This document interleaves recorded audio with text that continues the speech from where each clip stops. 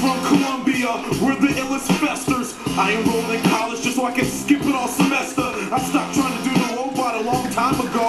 Here's a story how I OD'd that I hope that you can swallow. I started off with guzzling a fifth and 5 shots of it raw. Got up with my mini broke and wrote my name all over the wall. Then I took 6 lines of a breakbeat from the year of '88 just to prove to everybody that I was gonna be great. I calibrated the EQ and adjusted my vision just so I could be prepared to jump through any number of dimensions. A syringe full of snares, hi-hats, and a metronome.